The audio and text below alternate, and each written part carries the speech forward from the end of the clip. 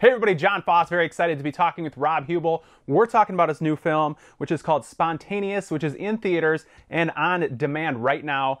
First of all, Rob, just tell us a little bit about the film. Yeah, man. The movie is a crazy dark comedy. It's about kids in a high school, very much like this one, where I'm on a green screen. But the kids all start spontaneously combusting, which was my worst fear growing up. So it's this really funny, bloody comedy just in time for Halloween.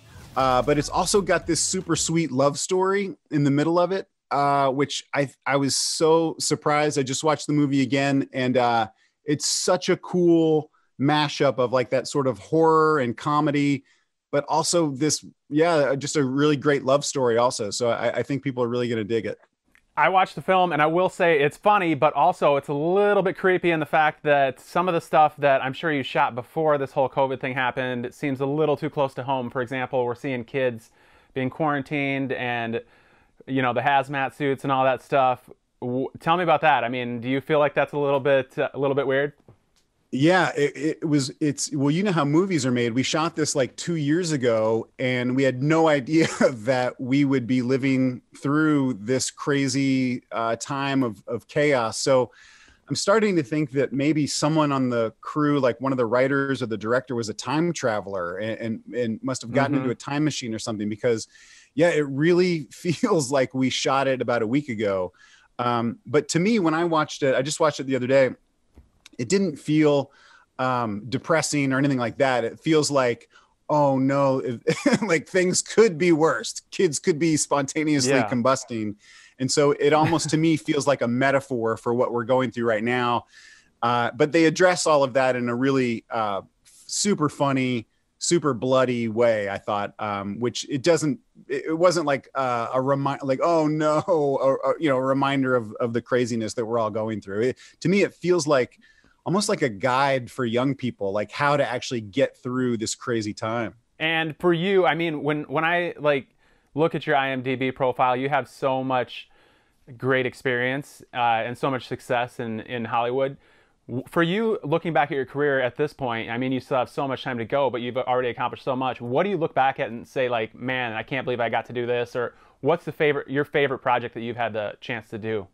Yeah. Well, first of all, John, thank you for saying how successful I am. I'm right here and I own my own high school. Obviously, this is nice. No, if you saw where I am, I'm in my garage, and so all things are relative. But yeah, I mean, I've been really lucky to jump around on a lot of different cool shows like The Office and Transparent. And I just did this thing for HBO this summer. I know this much is true. So um, I love doing comedy more than anything. But I've been lucky to kind of have a cool mix of stuff. And the Spontaneous to me is like a great example of that. Like it's got a ton of great comedy, but also like this really cool love story and like a really cool sort of dramatic thing going on also. And did I mention that you can find it right now on Apple TV and also Amazon? You did mention one thing that I have to bring up because it's so relevant right now, The Office.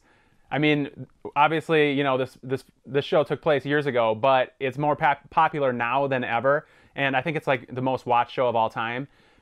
What has that been like for you? I mean, are people like just is everybody has to know who you are at this point because we're watching The Office nonstop.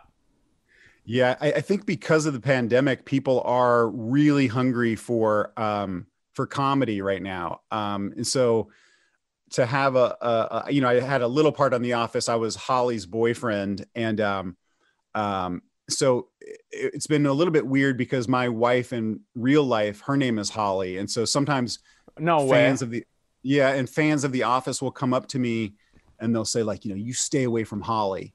And at first I didn't know what they were talking about. I was like, is my wife mad at me? What's going on? Yeah. So that's been kind of weird, but yeah, I think people are really hungry for comedy. And if you're a fan of The Office, you're gonna love Spontaneous. It's that sort of like cool deadpan comedy. It's like really smart comedy that I think really connects with people, especially right now with all the craziness that we're living through. What would have AJ thought about the way that The Office ended and the fact that Michael won Holly over AJ? Oh boy, don't even remind me. Don't even remind me. Yeah, next time I see Steve Carell around town, oh, I'm gonna have my way with Steve. I'll warn him. I'll give him a heads up to get some protection, some bodyguards. Yeah, for sure. Tell him to get a good body man. By the way, what is a body man? Why are we hearing that so much in the news?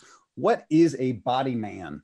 Is that a thing? I haven't heard that. Yeah, I think Trump's body man, tested positive. So they've been talking about a body man. And I'm just wondering if I need to get a body man. Let me know. I think we all do at this point. All right. Well, Rob, thank you so much. Twin Cities, make sure you check out Spontaneous in theaters and on demand right now. Rob Huebel, thank you so much for being with us. Thanks for having me, John. Appreciate it.